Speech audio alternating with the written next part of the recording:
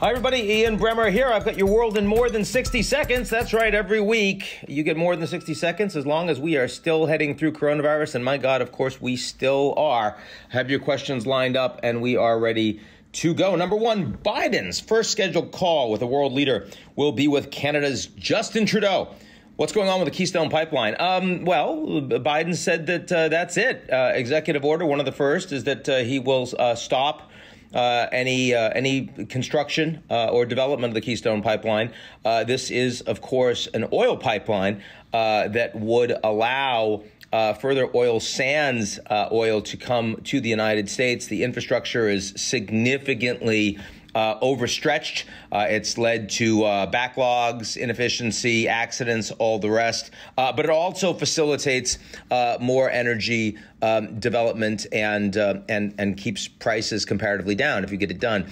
So there are lots of reasons why the energy sector in Canada wants it. Having said all of that, Trudeau, even though he's been a supporter of Keystone XL, let's keep in mind that he did not win support in Alberta, which is where the big energy patch in Canada is located. This is a real problem for the government of Alberta. Canada is a very decentralized federal government, even more so than the United States. The premier of Alberta is immensely unhappy with Biden right now. They've taken a $1.5 billion equity stake in the project. I expect there will actually be litigation against the United States by the government of Alberta. But Trudeau is quite happy with Biden. His relationship with Trump was always walking on eggshells. The USMCA negotiations ultimately successful, but were very challenging for the Canadians.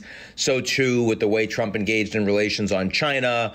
All of this, the fact that Trump left the nuclear agreement with Iran, the Paris Climate Accords, WHO, all of that is stuff that Trudeau strongly opposed. He's going to be much more comfortable with this relationship. He's delighted that the first call from Biden is to him, and it certainly creates a level of normalcy in the U.S.-Canada relationship that is very much appreciated by our neighbors to the north. Biden has promised 100 million COVID vaccine doses in 100 days. Meanwhile, Brazil is experiencing a shortage. What is happening? Brazil, the president of Brazil has not taken coronavirus seriously at all, at least in the United States.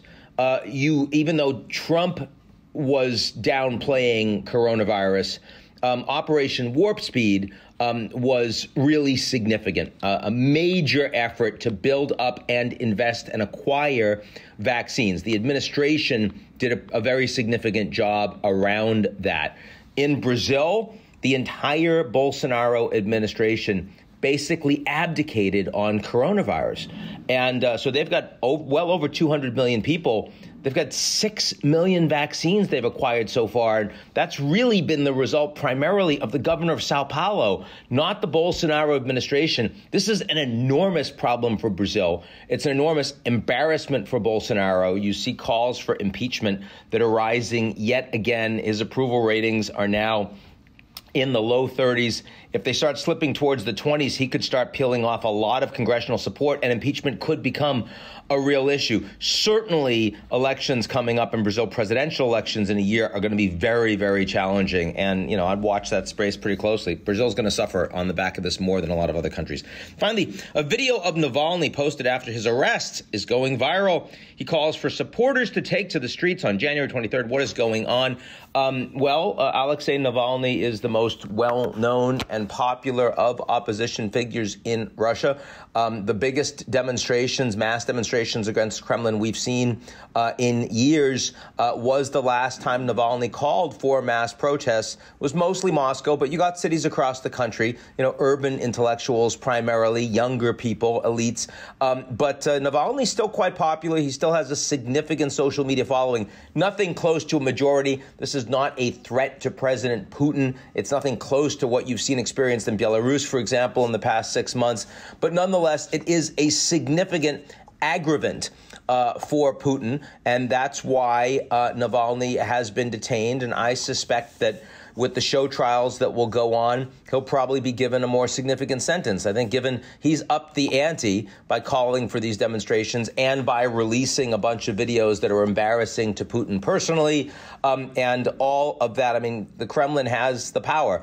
And even though Navalny has a strong international support base, the willingness of Americans or Europeans to significantly and meaningfully increase sanctions against Moscow in a way that would matter to Putin just isn't there.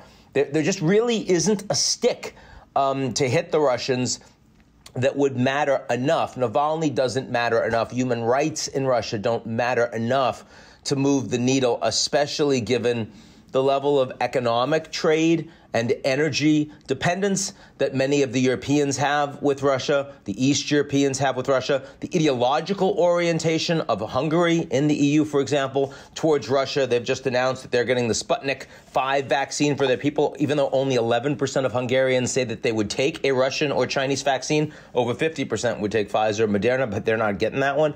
And the fact that the United States is focused mostly domestically. So all of that makes it a lot harder to move the needle on Putin when it comes to Navalny, and very sad for Navalny as a consequence, an incredibly courageous man who is facing, has faced, is facing, and will face an extraordinary amount of personal peril. So that's it for me this week. That's your World in More Than 60. Be safe. Avoid people. Talk to you soon.